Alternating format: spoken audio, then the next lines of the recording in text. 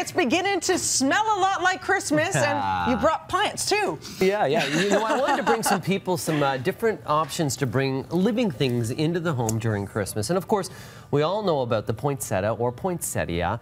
Beautiful decor at this time of the year, as many different colors can match your interior decor. So you have the traditional reds, the whites, the pinks, and even this one here that you're seeing right now, which is kind of the marbled eyes one, which is a little bit multicolored. But you know, if you don't have a lot of space, this is a Norfolk Island pine. So let's say that you have an apartment or you want maybe a little Christmas tree for your child. This is a great thing. It's a Norfolk Island pine. They come in many different sizes. They're pre-decorated. I found these guys at Walmart really inexpensive, but you can find them anywhere.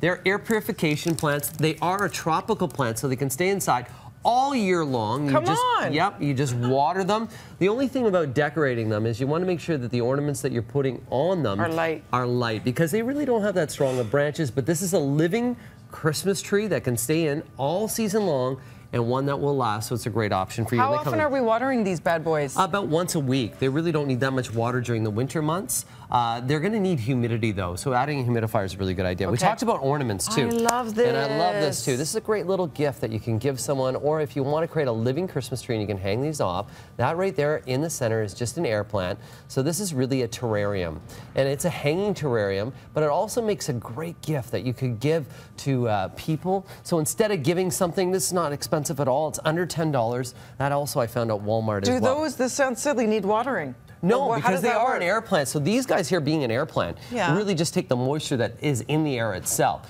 It'll benefit from a little misting, but really these guys here, you can hot glue them. The air plants themselves, this one here, I can take it out and we can hot glue it to anything. But what happens for next year then? You just remove that plant and put it in a new one next year? What I would do for next year is I would remove the red that's there, and I could just pop that right on my desk and just leave it as a terrarium itself. The red that you're seeing in there makes it more seasonal, more Christmas, but take off the little raffia that's on there, put it on your desk, and it's just a nice terrarium. That's cool. Yeah. So then we have, this is cypress. I found this at my local garden center, and you can find those at many. This is another nice little tree. It's a cypress that's an indoor cypress. And then for those that really want a little bit of a culinary flair to a tree, this is a rosemary tree. Yeah, I've been seeing those too. Now, can you actually use that in your cooking? 100%. So you could use this as a table centerpiece on your Christmas setting, and people could pick fresh rosemary right off it and put it right on their meals. And by the end of the meal, it looks like a Charlie Brown Christmas. It will look like that. One sprig of rosemary. However, with rosemary, they're a little hard to overwinter. Okay. So this tree here is one that's going to be decorative, maybe last you a couple months,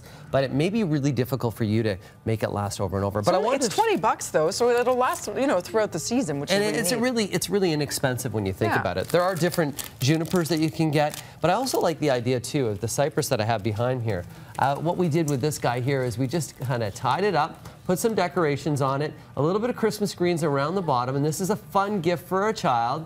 What does that remind you of? The Grinch. Seuss. Yes. Dr. Seuss. Yes, ding, ding, ding. It's so cute. You got it. Because you know I have a child's mind. You do, exactly. I knew exactly. Dina will know. I made it for my boys. Yeah. So Dr. Seuss, main thing is with any living plant inside your home at this time of the year, keep it away from any heating vents, any heating sources. Keep it away from being on top of the television set. Are these all safe for pets? All safe for pets. The poinsettia, though, in itself is not going to kill your pet, but if a pet does consume, it will get sick. Main thing is, if you do have pets that like to eat things, I say avoid all plants, or make sure you put them in locations away, because you never know which plants will have some toxicity. I love these alternatives. Thanks so much, Frankie.